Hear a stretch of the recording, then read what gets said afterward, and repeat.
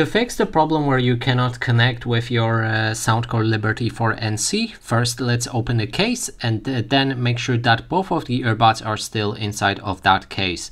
Now pay attention to the button on the bottom side of your case, and if you close or open it, when it looks like this and the bar is filled, that means they can be charged, and just wait a few moments till they are charged.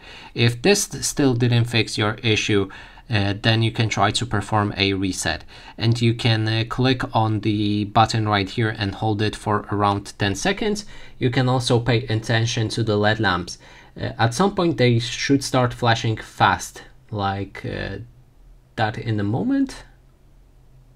Yep, now they are flashing fast, and will turn off afterwards and then re-power after a moment, which will reset our earbuds to factory settings, and now they should be ready to pair with any smartphone without any problem.